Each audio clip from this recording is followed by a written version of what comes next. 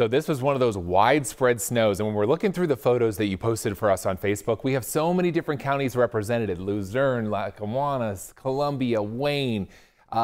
We have Northumberland, Lycoming, and let's head to Bradford County just to show how not everyone looked at the snow and thought, ugh, snow.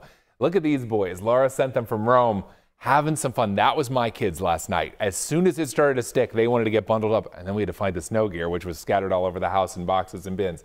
But thanks, Laura, for that. Pocono Pines, 2 inches, wintry looking scene there as the snow falls off the pine tree there. Pocono Pines fittingly named. Maria with the R pool and frowny face in Berwick. Yeah, you're not using that for a while, Maria. A different look in the backyard right now. Backyard in Sunbury, Northumberland County, snow covered last night. Just about the whole area had some kind of snow. Some places got up to 4 inches, other places not so much. It looks like Christmas now. Just like that, looking like Christmas in Larksville. They got their lights up before the snow fell. This is in Falls, a couple inches you can see on the decorations and on the deck there.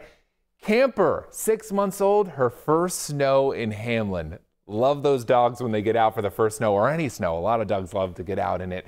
And wouldn't it be nice to sit next to that? And thanks for that. Hanging by the outside fire in a beautiful scene there. Frackville, Schuylkill County, you had snow-covered roads last night. If you're heading out this morning, the roads are mostly clear. Don't have to worry about that. Snow on the pumpkin in Chehola.